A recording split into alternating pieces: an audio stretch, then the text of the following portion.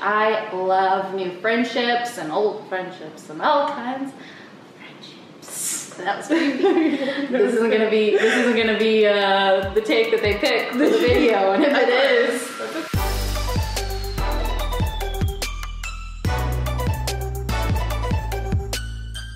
hey everyone, welcome back to Living Lovely. My name is Kim and I'm Emily.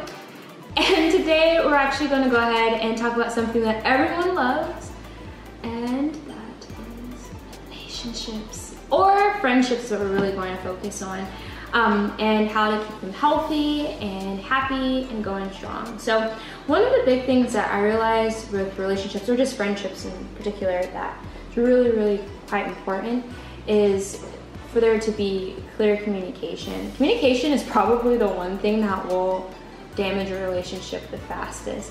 If you're not clear as to how you're feeling, and also clear and listening clearly to the person who you're in a relationship with, I mean, there are bound to be misunderstandings, bound to be offenses, bound to be disconnects, because you guys can't continue to grow off of, you know, misunderstanding each other or only listening to one or two things or not continuously growing. So that's something that I really have learned, is that communication is key in work relationships, romantic relationships, friendships. It's so important. And I would just say that you can't look to whoever you're in that relationship with to complete you. So if you're having issues with your security and how pretty you feel, you can't look at your best friend to make you feel pretty, or your boyfriend or your parent, because they have their own issues going on, and you might not always know what those issues are, but you definitely can't look at them to make you whole or to complete you. You have to find that within yourself. And of course you can talk to them about those struggles, and if they're a good friend, they should be able to support you in those struggles, but they're not gonna be the one that fixes it. You're gonna have to find that within yourself, which is really important, that you're not placing that on them, because if you're placing too much on them, that's gonna be a burden that they just can't handle, and they're gonna fail at it.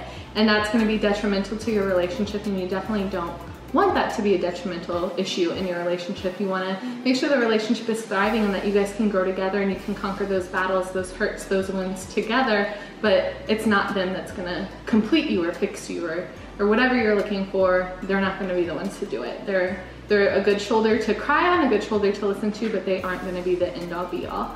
You definitely have to find that within yourself. Something that I really have learned with friendships, and I'm still learning, is just that we're gonna hurt each other.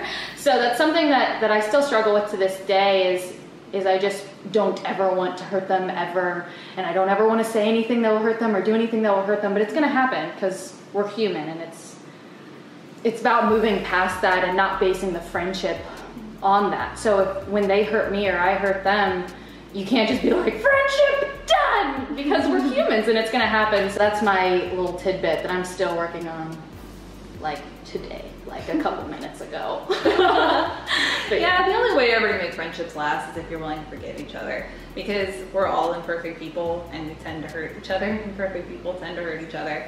And so if you constantly hold a grudge every single time someone hurts you, it's just you're going to run out of people to go to, because someone's going to hurt you eventually.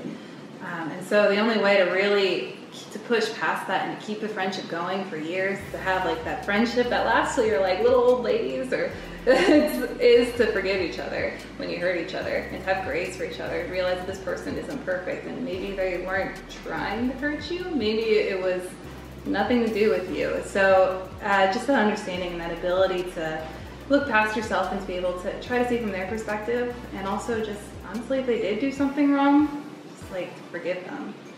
Yeah, definitely.